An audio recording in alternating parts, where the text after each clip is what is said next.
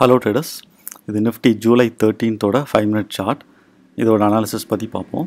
So இன்றைக்கி வந்த இந்த பேட்டர்ன் இருக்குல்ல, நேற்று ஒரு ரேஞ்ச், அதுக்கு மேலே ஒரு ரவுண்டட் டாப், ஒரு ஃபால். இதே பேட்டர்ன் தான் 25th August 2022லேயும் வந்தது.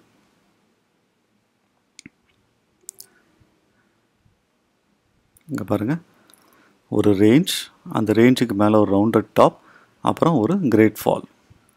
ஸோ இப்போ இதோட லாஜிக் என்ன அப்படிங்கிறத இப்போ பார்ப்போம்.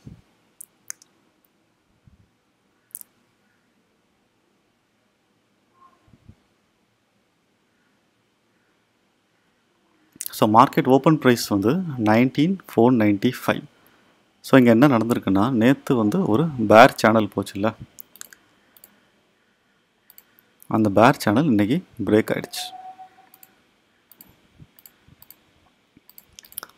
இந்த பேர் சேனலை பிரேக் பண்ணி ஃபர்ஸ்ட் கேண்டலில் பிரேக் அவுட் ரீடெஸ்ட்டும் பாஸ் ஆகி மேலே போயிடுச்சு. ஸோ அதுக்கப்புறமா இந்த நேற்றுள்ள ரேஞ்ச் இருக்குல்ல, இது 500 லைனை நம்ம அட்ஜஸ்ட் பண்ணிப்போம். 19,500.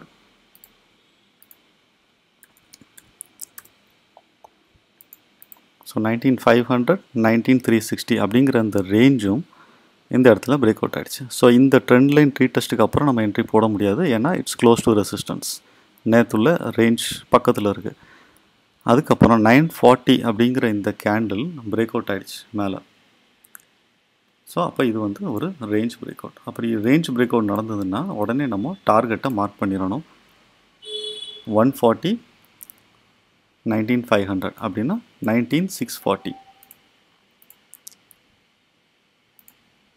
இந்த இடத்த மார்க் பண்ணிடணும். இப்போ இது சக்ஸஸ்ஃபுல் பிரேக் அவுட்டாக இருந்ததுன்னா ப்ரைஸ் வந்து இங்கே வரும். இது ஒரு டார்கெட், இந்த ரேஞ்ச் பிரேக் அவுட் டார்கெட் இங்கே வரும்.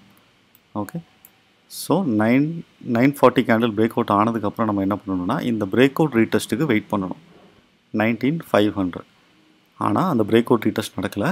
குயிக்காக ப்ரைஸ் 19,560 டார்கெட் ரீச் ஆகிடுச்சு. இந்த டார்கெட் எப்படின்னா, இங்கே 19,360, 19,460 இருக்குல்ல,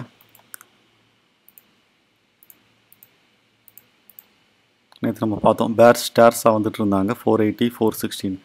அந்த 19,460, 19,360, அப்போது 19,560 தான் டார்கெட்ஸ். அந்த டார்கெட் ரீச் ஆகிடுச்சு. நமக்கு என்ட்ரிக்கு சான்ஸே இல்லை, ஏன்னா இங்கே பிரேக் அவுட் ரீடெஸ்ட் நடக்கலை, குயிக்காக மூவ் ஆகிடுச்சு. ஸோ இதுக்கப்புறம் நம்ம என்ன பண்ணணும்னா, 19,560க்கு மேலே பிரேக் அவுட் ஆச்சுன்னா நம்ம லாங் போகணும். இல்லைன்னா இந்த பிரேக் அவுட் ரீடெஸ்ட்டுக்கு வெயிட் பண்ணணும். 19,500ஓட பிரேக் அவுட் ரீடெஸ்ட்டுக்கு வெயிட் பண்ணணும். ஸோ அதுக்கப்புறம் மார்க்கெட் வந்து ஒரு சைட்வேஸ் ரேஞ்சில் போச்சு. ஸோ இந்த இடத்துல பாருங்கள், 19,535 இங்கே ஒரு ரேஞ்ச் ஃபார்ம் பண்ணியிருக்குல்ல. ஸோ ஒரு அப் ட்ரெண்டிங் டேயாக இருந்ததுன்னா இந்த ரேஞ்ச் அப் சைட் பிரேக் அவுட் ஆகி அப்படியே மேலே போகும். ஆனால் இங்கே டவுன் சைட் பிரேக் அவுட்ஸ்.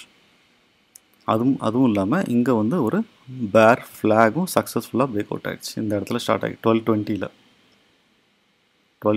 வந்து ஒரு பேர் ஃப்ளாக் சக்ஸஸ்ஃபுல்லாக பிரேக் அவுட் ஆகிடுச்சு. இந்த ரேஞ்ச் பிரேக் சக்ஸஸ்ஃபுல்.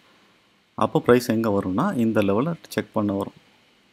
ஆனால் இந்த லெவல் பிரேக் அவுட் ஆகிடுச்சு, கீழே பிரேக் டவுன் ஆகிடுச்சு. இது பாஸ் ஆகிருந்ததுன்னா நம்ம லாங் போயிருக்கலாம். இது வந்து ஒரு ட்ரெண்டிங் டேயோ அல்லது ஒரு புல் சேனல் டேயாவோ வந்திருக்கும். ஆனால் இது ஃபெயில் ஆகிடுச்சு. ஃபெயில் ஆன உடனே இந்த இடத்துல ஃபஸ்ட்டு க்ளோஸில் நம்ம என்ட்ரி போட வேண்டாம். ஒரு க்ளோஸ், செகண்ட் க்ளோஸில் இந்த கேண்டில் 1355ல் நம்ம என்ட்ரி போடலாம். ஓகே, ஸோ என்ட்ரி போட்டு டார்கெட் எங்கே வைக்கணும்னா இந்த பிரேக் அவுட் பாயிண்ட்ஸ் 19,460 இந்த இடத்துல டார்கெட் வச்சு நம்ம எக்ஸிட் ஆயிடணும். அதுக்கப்புறமா இப்போ பிக் பிக்சரில் நீங்கள் பார்த்தீங்கன்னா இது வந்து ஒரு ஃபால்ஸ் ரேஞ்ச் பிரேக் அவுட். இதெல்லாம் டெலீட் பண்ணிடுவோம். இது 140 ரேஞ்ச் மேலே போயிருக்குல்ல. ஸோ இது வந்து ஒரு ஃபால்ஸ் பிரேக் அவுட் ஆகிடுச்சு. இந்த கேண்டில் பிரேக் அவுட் பண்ணிச்சு, அதுக்கு ஈக்குவலான அதே ஒரு கேண்டில் மார்க்கெட்டை ரிவர்ஸ் பண்ணிடுச்சு. ஸோ இதுதான் ஒரு ஹைலைட் ஆஃப் த டேன்னு சொல்லலாம். ஒரு புல் பேக்குக்கும் ஒரு ரிவர்சலுக்கும் நடக்கக்கூடிய சேஞ்ச் இதுதான். ஸோ அப்படி ஒரு நேற்றுள்ள ரேஞ்ச் ஒரு ஃபால்ஸ் பிரேக் அவுட் ஆச்சுன்னா, இது அப்சைட் ஃபால்ஸ் பிரேக் அவுட்னா ப்ரைஸ் ஸ்ட்ரைட்டாக டவுன் சைடு வரும். அது எஸ்டர்டேஸ் லோவை செக் பண்ணலாம். அப்படி இல்லைன்னா எந்த பிரேக் அவுட் பாயிண்ட்டோ அந்த இடத்த செக் பண்ணணும். இப்போ இங்கே இருக்குல்ல 18,19,385 இந்த இடத்துலேருந்து கேப் அப் ஆச்சுல, கரெக்டாக அந்த இடத்த ரீடெஸ்ட் பண்ணும். ஓகே, ஸோ இந்த இடத்துல நீங்கள் ஷார்ட் பண்ணுறீங்கன்னா உங்கள் ஃபர்ஸ்ட் டார்கெட் இந்த ட்ரெண்ட் லைனில் வைக்கலாம். அதுக்கப்புறமா 19,385, தேர்ட் டார்கெட் 19,360. ஸோ இதே பேட்டர்ன் தான் 25th ஆகஸ்ட்லேயும் வந்திருக்கு பாருங்கள்.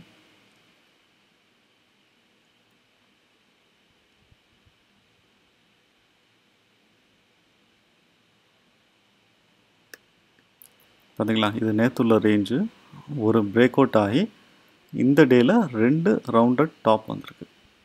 பார்த்தீங்களா, ரவுண்டட் டாப் வந்து இங்கே ஃபால்ஸ் பிரேக் அவுட் ஆகி இம்மீடியட்டாக டே ஸ்லோவாக செக் பண்ணியிருக்கு. ஸோ இப்போ இது எதுக்கு அப்படின்னா, மார்க்கெட்டில் எப்போவுமே ஒரே பேட்டர்ன் தான் திரும்ப திரும்ப ரிப்பீட் ஆகிட்டே இருக்கும். ஸோ இப்போ இன்றைக்கி வந்த இந்த பேட்டர்ன் திரும்ப திரும்ப வரும். ஸோ அது 1 இயர்னு இல்லை, ஒரு 1 மந்த் 1 வீக் அப்படி கூட இருக்கலாம். ஃபார் எக்ஸாம்பிள் 2 days முன்னாடி பாருங்கள் என்ன நடந்திருக்குன்னு பாருங்கள். ஒரு lower low double top form பண்ணி மேலே பிரேக் அவுட் ஆச்சு.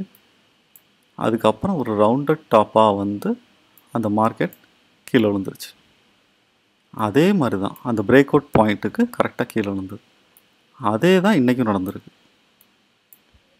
ஒரு lower low double bottom break out ஆகி டார்கெட் ரீச் ஆனோன்னு ஒரு ரவுண்டட் டாப் போட்டு கீழே விழுந்துருச்சு. இப்போது இந்த 2 சார்ட்டையும் சைட் பை சைட் பார்த்தீங்கன்னா இங்கே 1 இங்கே 2. ஸோ மார்க்கெட் பேட்டர்ன்ஸை ரிப்பீட் பண்ணிகிட்டே தான் இருக்குது.